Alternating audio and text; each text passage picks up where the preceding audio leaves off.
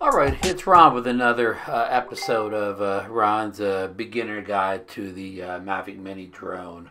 Um, okay, I've got the Mini here. The Mini's on, the controller is powered on, and I have my Mavic Mini hooked up to it. And the Mini does work with the Mini. The Mini Mavic works with the iPad Mini. I have another video where I show you all that, so check that one out if you need to know more on that. But okay, we're going to talk about the firmware update. It's Sunday, December 8th, and this week, around the middle of the week, this past week, the Mini, I keep saying, I can't say just the Mini now. The Mavic Mini had a firmware update, a version 01.00.0300.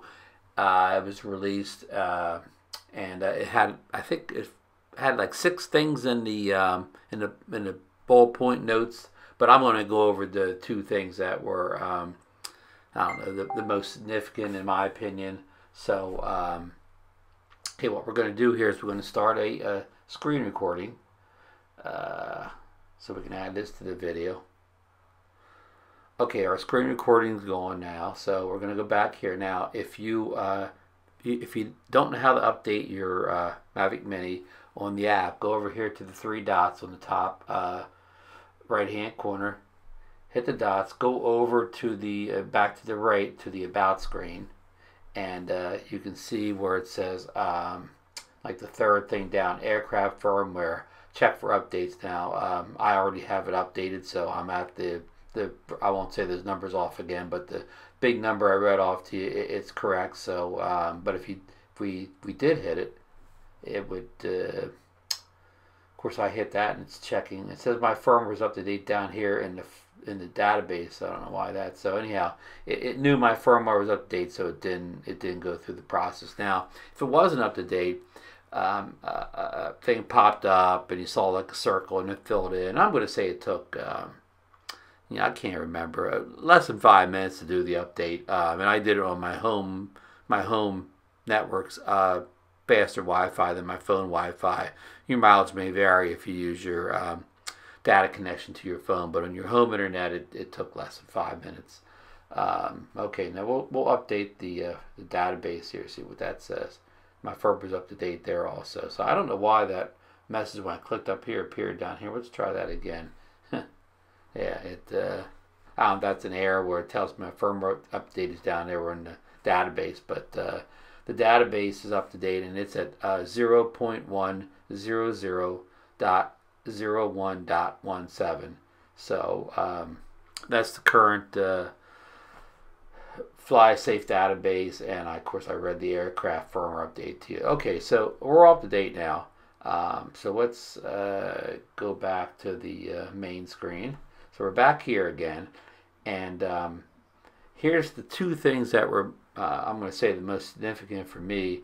Down here at the bottom center, you see that icon? It's like the radar, and right now it's got dotted lines. It's blinking red with a line through the, I guess that's the icon of the iPad in this case, or whatever device you're using, because I'm indoors, so I don't have any GPS lock or anything. But with that little, I'm going to call it radar, I don't know the technical term for it, but the little radar thing, it shows where the drone is in relation to where you're standing. So if you were flying a drone in front of you, to the left, would be up here someplace, the little drone, and if you were flying in back of you, it'd be over here. Just, it lets you know exactly in the sky where the drone is. So that makes it kind of easier to get orientation and bring it back manually. So before, all of us have been out in the field, and you would look down at that little radar thing, and the drone wasn't where the indicator in the screen was saying it was. It was I won't say it was inaccurate every single time, but you couldn't depend on it to locate the drone for you. So this is a nice update. And next time I'm on the field, I will do a demo for you. Unfortunately, again, it's December here on the East Coast, so most days you can't go outside anymore. It's either rain and snow and windy beyond flying. So, but I will get out one of these days and show you how that works.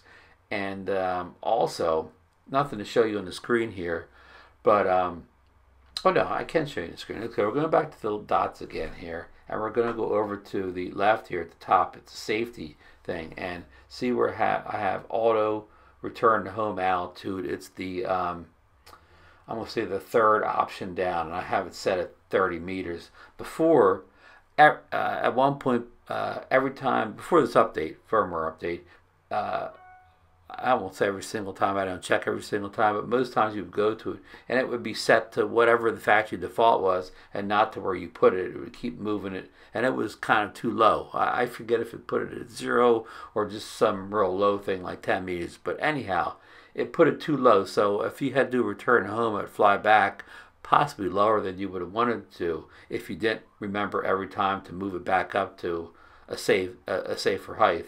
So anyhow, that's been fixed here. So that's a good thing. And one of the other bullet points was it made it fly more stable. And I always thought it flew stable anyways. I mean, any improvement in stability is good, but it was already very stable. And I know it.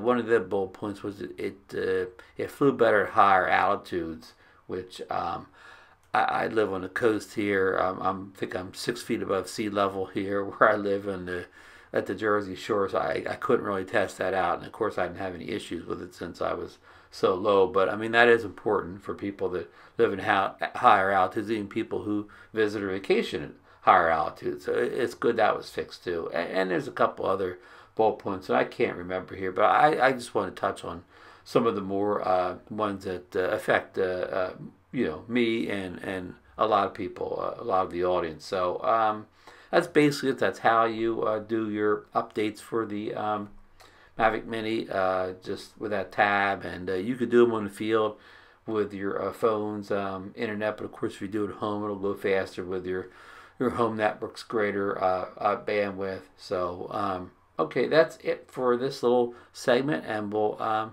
see you back on the next one.